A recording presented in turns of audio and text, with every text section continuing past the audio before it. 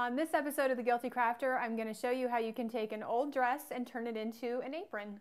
I'm Angela Daniels, and I'm driven by guilt. I feel guilty when I'm not crafting. I feel guilty when I am crafting. I feel guilty when I buy stuff for crafting, and I feel guilty when I don't use what I buy. That's why I'm the Guilty Crafter.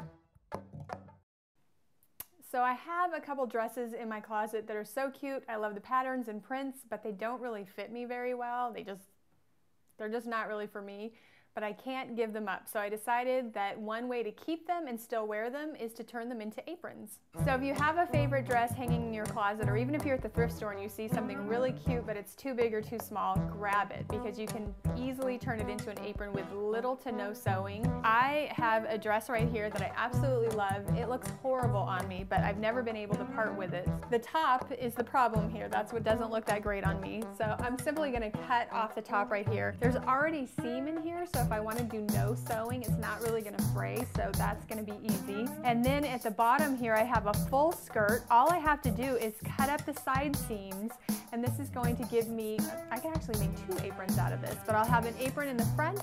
I can use the built-in sash on the dress to be my apron strings, and then I'll have all of this on the back if I want to make my daughter a matching apron, and all the top and bottoms of the dress if I want to make pockets or extra embellishments for a future project. Alright, it came out way cuter than I thought. I have no idea why I've been putting this off for so long. This dress has been in my closet for a year. This is a super fast, low sew project. If I can do it, you can do it.